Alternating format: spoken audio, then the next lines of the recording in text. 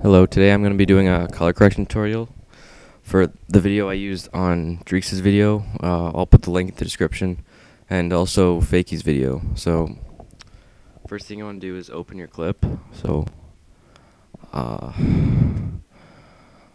open that. I'm just going to cut down it, so split it, delete those two, crop it. I already have a preset, so this just gives it a widescreen effect. There, you can see there. But this is on Dreekz's clip, so his XP bar is getting covered, but it's there, so. Okay. So what we're going to do is you're going to go down to brightness and contrast. Gonna just go reset to none. I already have a preset, so I'm going to drag it in.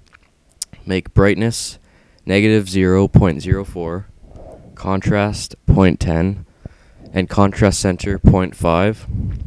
Just going to close that.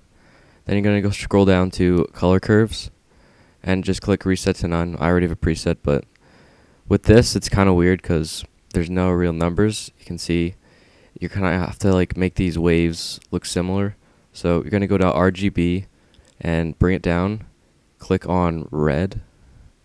It should show those two things, and just try and make it look like that.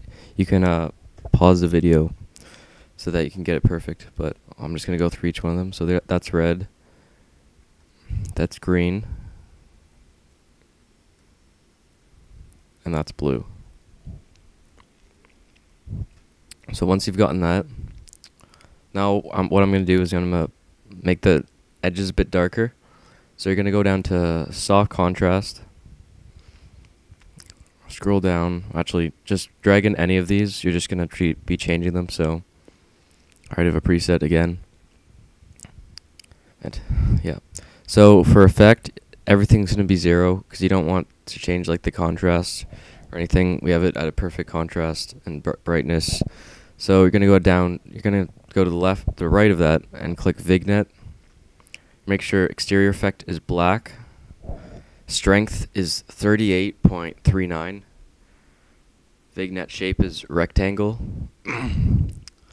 Softness is full or 50. Width is 75. Height is 70. Corner radius is 13. X position is 51 and Y position is 51. So that's basically what it looks like.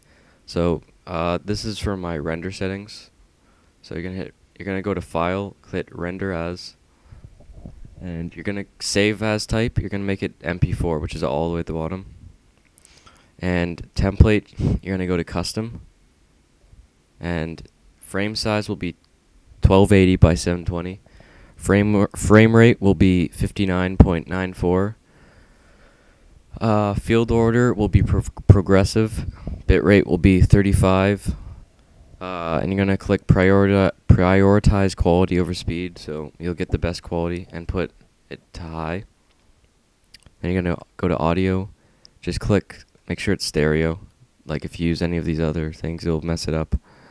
And project, video rendering quality is going to be best. So I hope you enjoyed this tutorial, and that's pretty much it.